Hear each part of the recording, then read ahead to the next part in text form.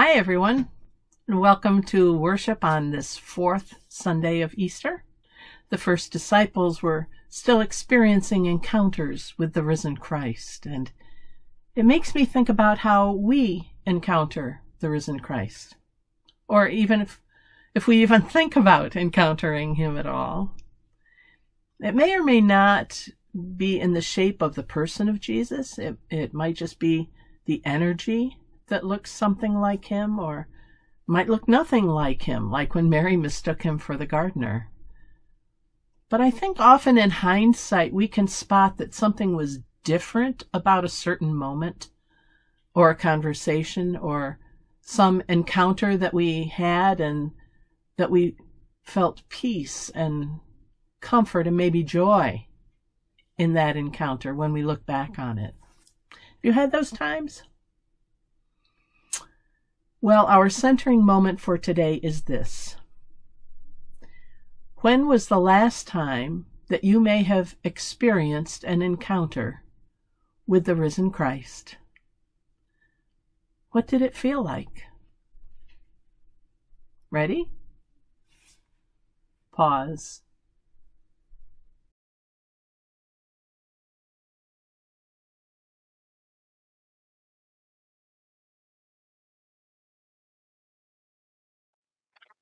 Welcome. We're so glad to see you here today. Please join me in our call to worship by reading responsively the bold print as you see it on your screen. The gate stands open, ready for us to travel onward. But we are stubborn and fear to enter the gateway. Listen for the voice of the true shepherd. His voice will we hear and obey. Come, let us enter the gate with thanksgiving. Let us go forth confidently with songs of praise. Amen. Hallelujah. Our opening hymn is "Oh for a World." Let's sing with Andy.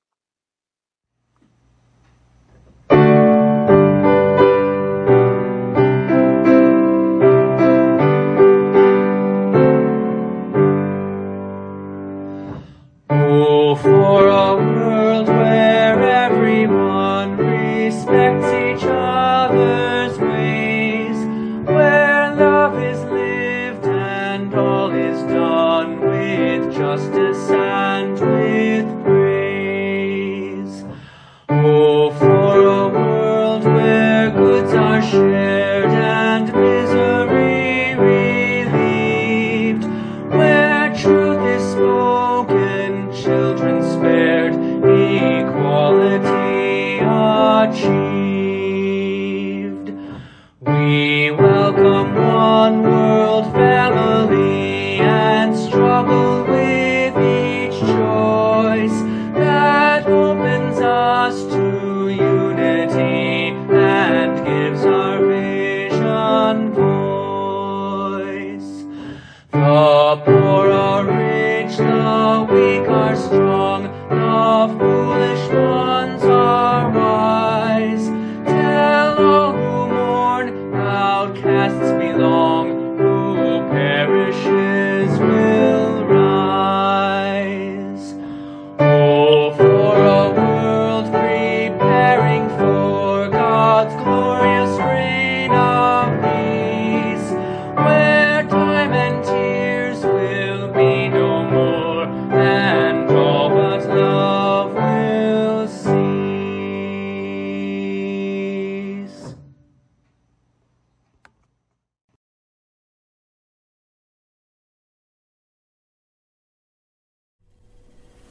All of us fall off center occasionally, but ours is a God who constantly reaches out to us through the Spirit, the risen Christ, the teachings of Jesus, the natural world around us, and each other. Now is the time in our service when we intentionally try to realign ourselves with our center and with God's plan for our lives. We stand at the gate and peer through. We keep creating our own ways, believing that we know what is in our own best interest, and we ignore the voice of the one shepherd who will guide us to peace and hope. Holy God, we wander aimlessly and then wonder why we get so lost. Help us to stop and listen to the shepherd's voice. Let us place our trust in the shepherd who has never failed us, who loves and guides our lives. Even though we have wandered and have become lost, the shepherd calls to us. We can place our trust in your loving care, for we are the sheep of your pasture, blessed and given hope through the love and light of Christ. Amen.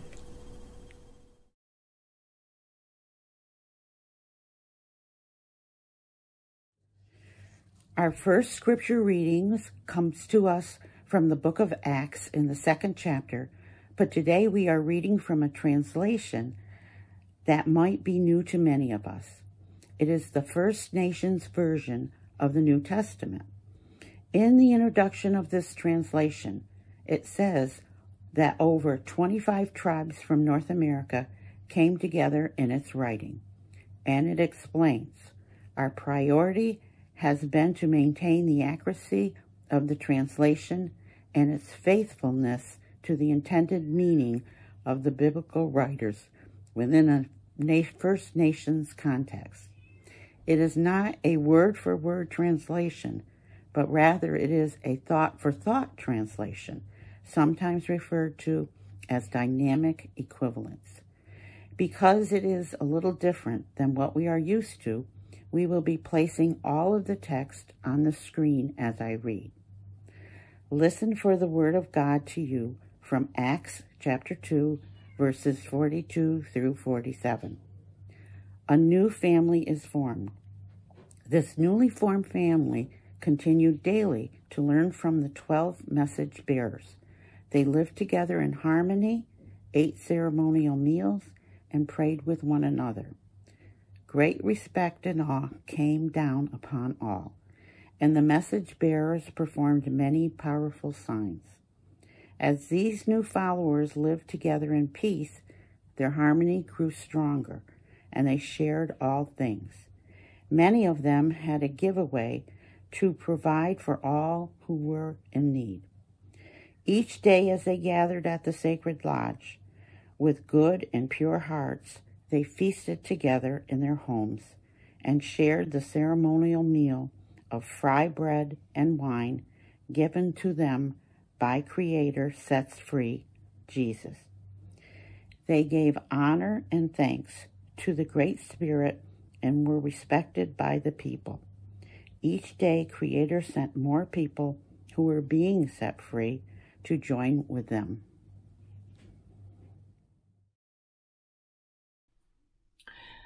Continuing with the First Nations version, we will again place the whole passage on the screen, and this time I am reading from John, chapter 10, the first 5 verses.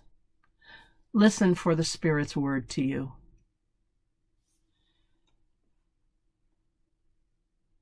Creator sets free told this story to the separated ones, for they were blind guides, leading the tribes of wrestles with Creator down a false path to a bad end. I speak from my heart, Creator sets free said to the blind tribal leaders. Thieves and outlaws do not use the gate to the sheep pen, but sneak in some other way. But the shepherd uses the gate to enter, and the gatekeeper opens the way. The sheep know their shepherd's voice, for he calls each of them by name, and they follow him as he leads them in and out of the sheep pen. The sheep will not follow the voice of a stranger. They will run away, for they do not recognize a stranger's voice. Behold, the Spirit's word for the church today. Thanks be to God.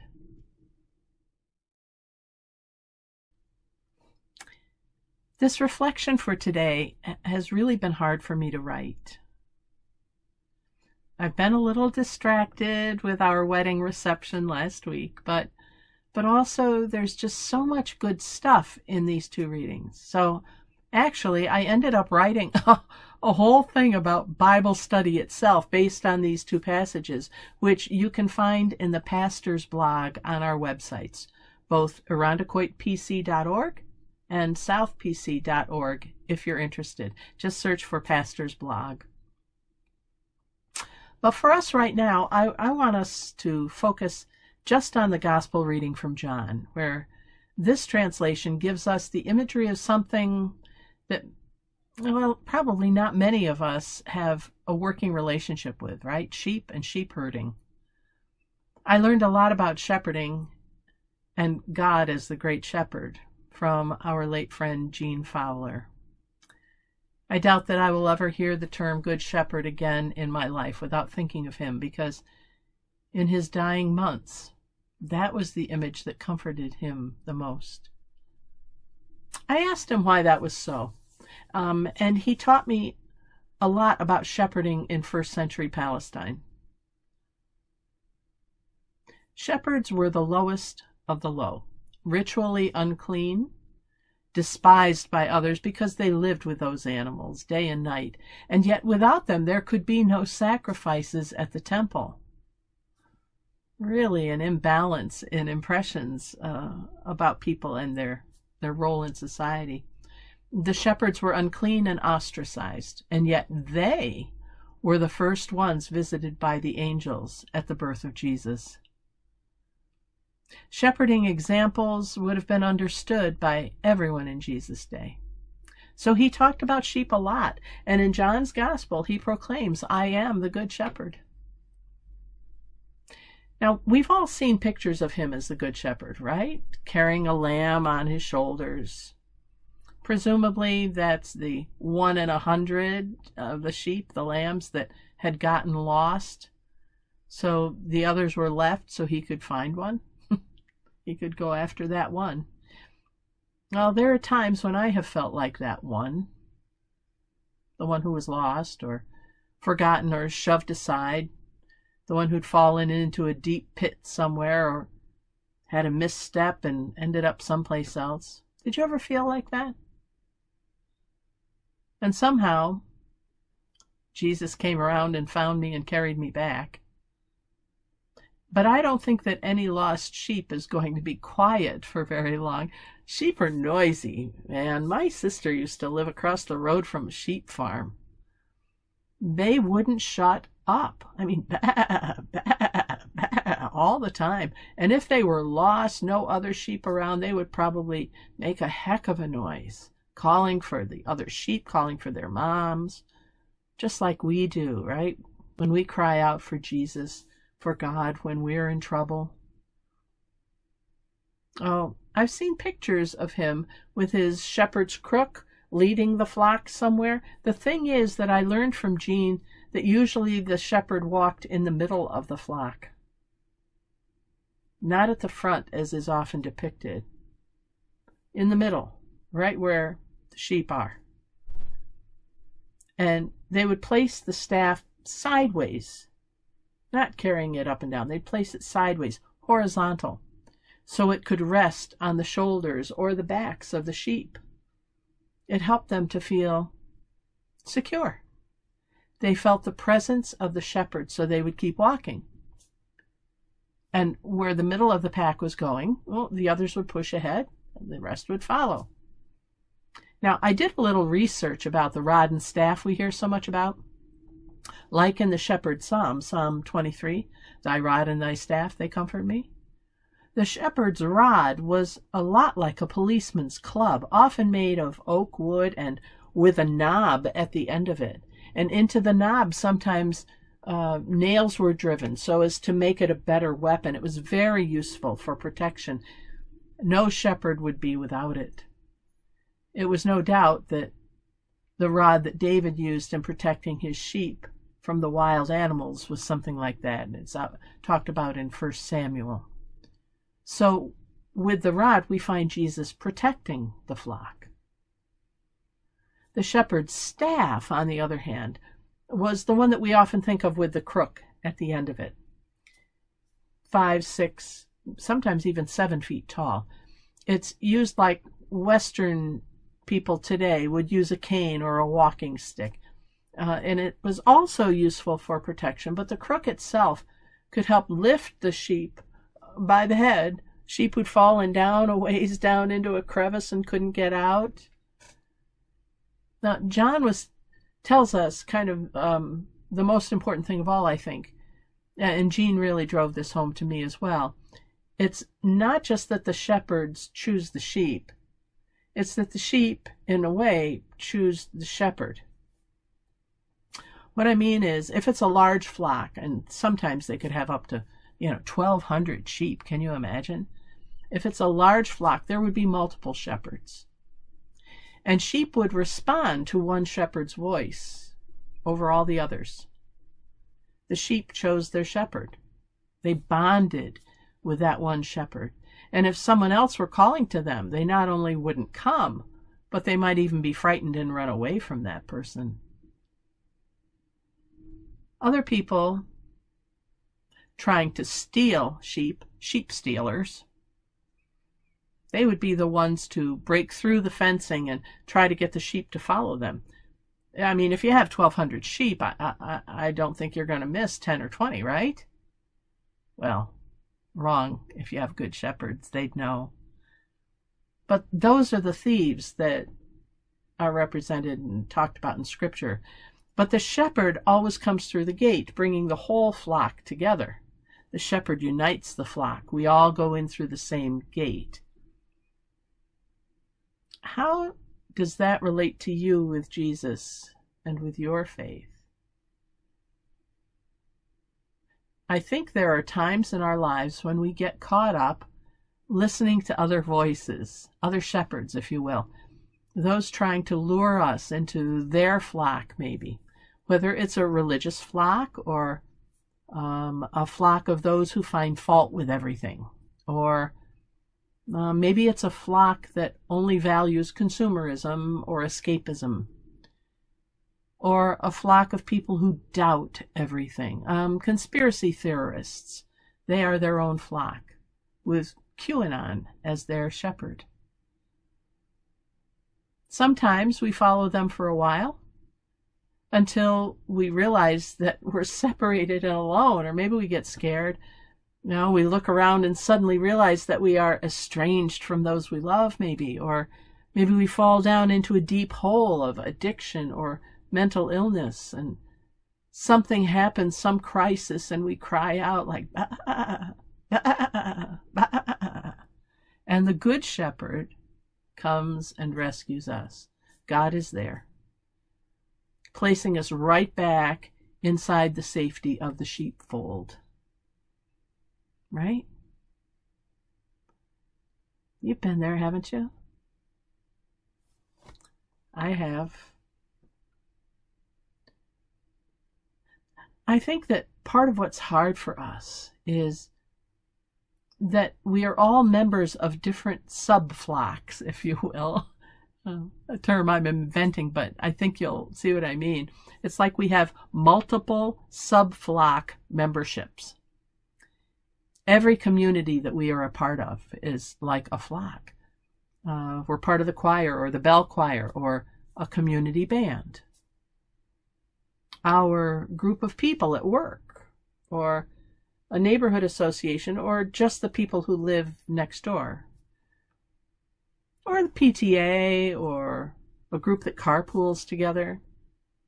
Maybe it's a formal group like Kiwanis or Rotary, or maybe it's some community book group or an act of faith, or the Zumba or yoga class at the Y. We form community. They are all their own flocks in a way. And we are part of those communities, aren't we? We are supposed to be. We should be.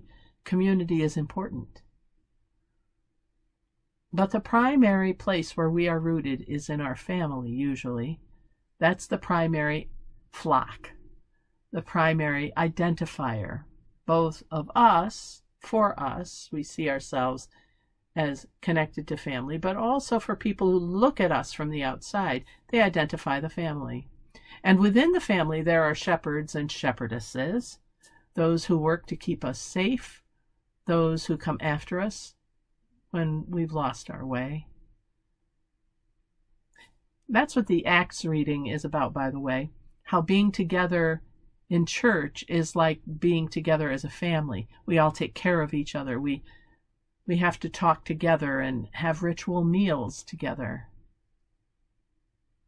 But the only one who is able to shepherd us 100% of the time is the Good Shepherd, the perfect shepherd, God, Jesus. The flock finds its identity in him, and in our case, as human beings and not sheep. Jesus uses us to be shepherds for others as well.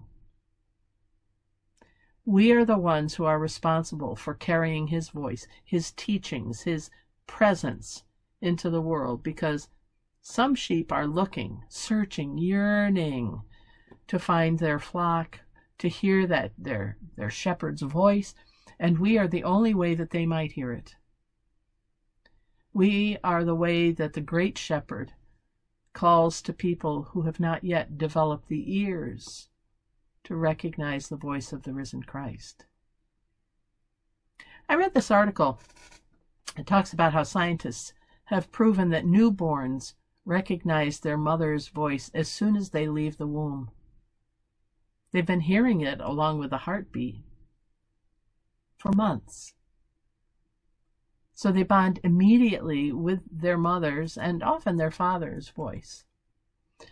So not to stretch this analogy too far, but when we are born again in the Spirit, when we emerge as newborns in our faith, when we are finally able to claim that we follow the Prince of Peace, for example, we too will recognize his voice immediately. It resonates within us. It makes sense to us. We can hear it. For those who have yet to be born of the Spirit, who have yet to experience that resonance with his teachings because they haven't been exposed to his teachings, they can't recognize his voice. It may be there, but they won't recognize it for what it is yet. So we, my friends, are both the shepherd and the sheep in this world. Sheep being shepherded by the Spirit of the risen Christ and used by him to reach out to others to help them recognize his presence in the world. Scripture says, each day they gathered at the sacred lodge. With good and pure hearts, they feasted together in their homes and shared the ceremonial meal of fry bread and wine given to them by Creator Sets Free. They gave honor and thanks to the Great Spirit and were respected by the people. Each day, Creator sent more people who were being set free to join with them. They come because we share the message of who he is. Shepherds and sheep. We are both. May we have the strength, the devotion, the commitment, and the faith to be what we are called to be in the world, sheep and shepherds. Amen.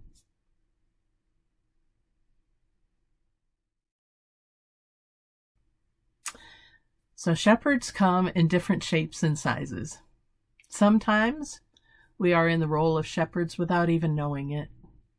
We call people by name. We invite them to become part of the flock of those who are loved by their Creator God.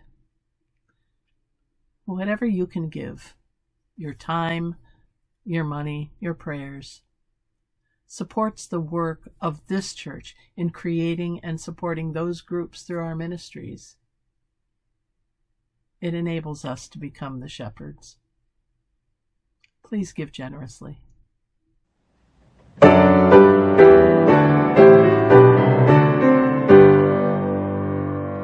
Praise God from whom all blessings flow. Praise God, all creatures here below.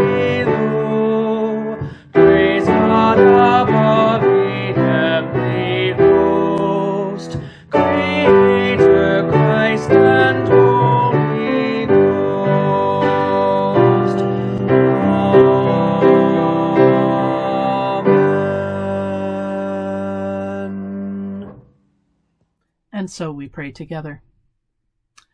You call us to be your people, the sheep of your flock. Yet your flock keeps growing as others hear your name and enter through the gate of your sheepfold.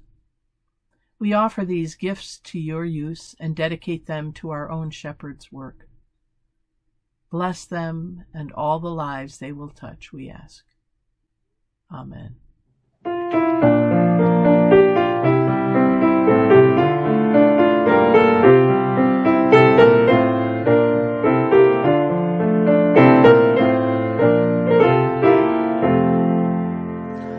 God is calling through the whisper of the Spirit's deepest sighs, through the thrill of sudden beauties that can catch us by surprise.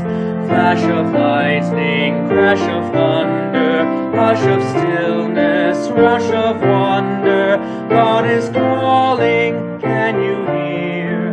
God is calling, can you hear?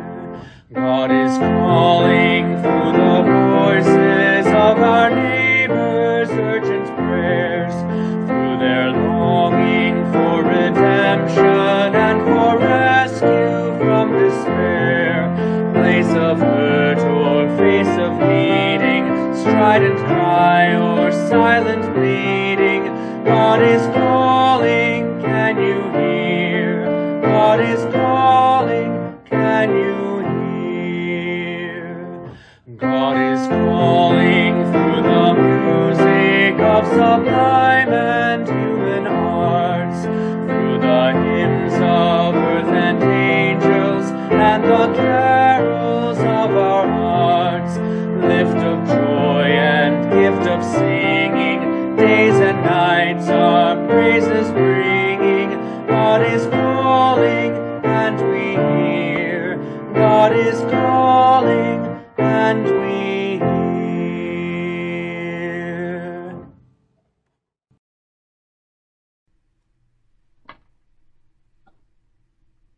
As we begin our prayer time today, I invite you to think of those people who have shepherded you, who are shepherding you,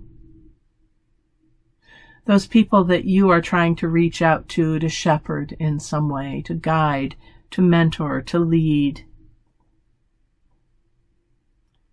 And as you do that, to think of how Jesus has sent those people to you and has sent you to those others, as we are sheep and shepherds, both. Let us pray.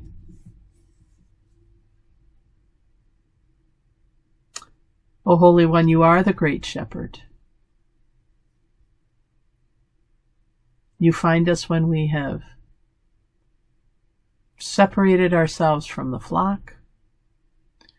You find us when we are scared and broken, when we're trapped, when we've fallen into a pit. And always you bring us back home to your sheepfold, to your place where we can learn about you and live in your presence.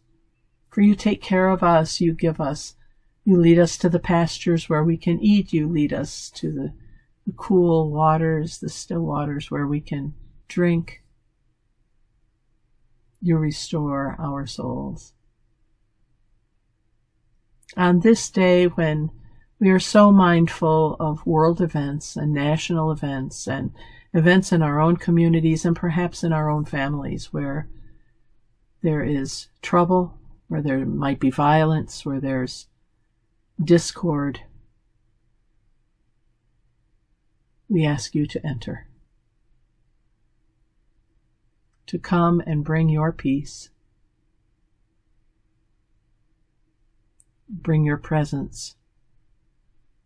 Speak your words through us that they may resonate with others who are hearing them, so that when they are born in the Spirit, they will be able to recognize your voice because they've heard it inside them already.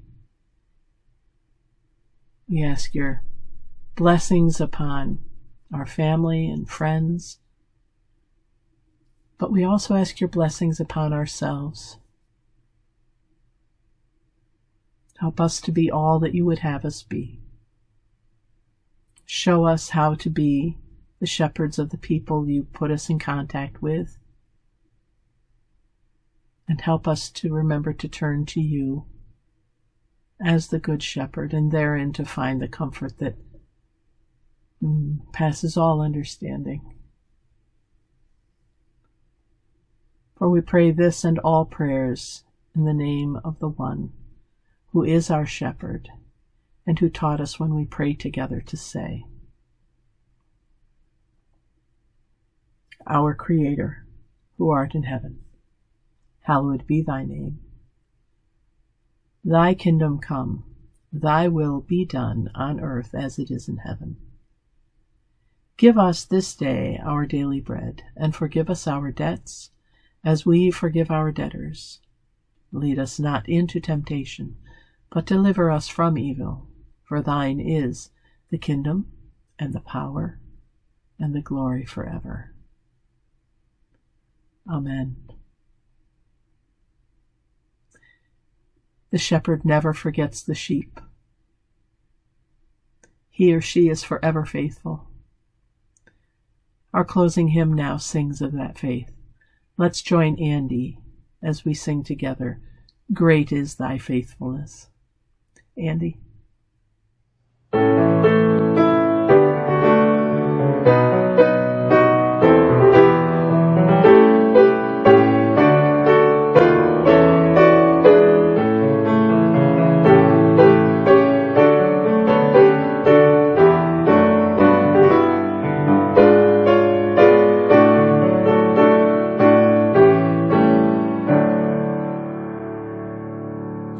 Great is thy faithfulness, O God my Father.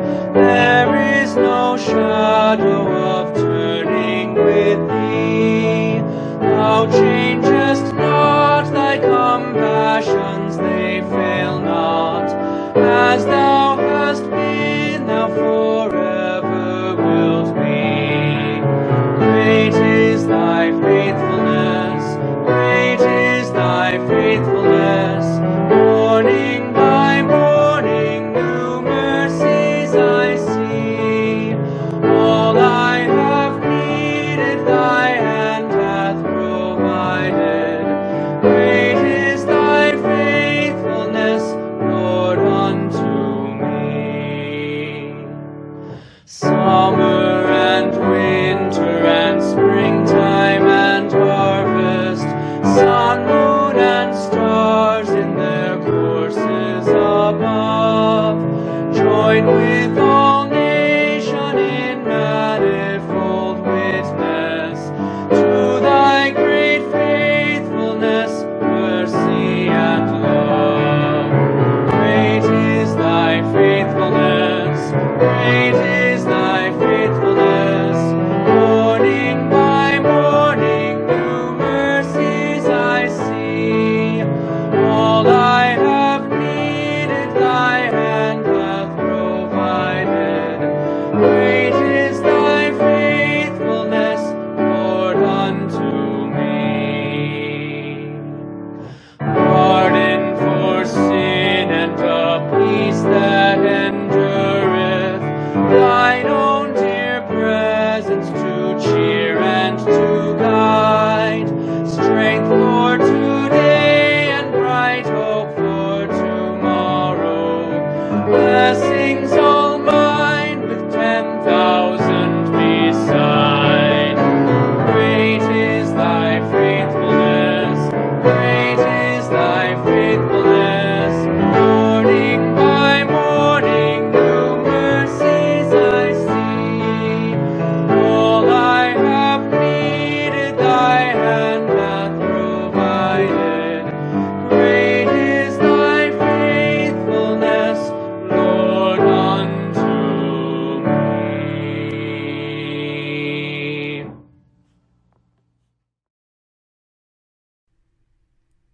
Sheep and shepherds. We're both. What are you going to do about it? Pretend it doesn't exist? Well, that's not going to work. We have to jump into it and say, okay, show me how to be the kind of shepherd you would have me be. Put me where you want me. Show me what to do. Right? All right. I hope today spoke to you and you found words of encouragement and love here. Words of light. Words of hope and possibility. I invite us all now to go with God and to walk with Jesus. Invite him to be the good shepherd in our lives and dance with the Spirit. And let the people of God say, Amen. Stick around for a nice postlude today. We'll catch you next time. Until then, be safe, be well, God bless. Take care, and bye for now.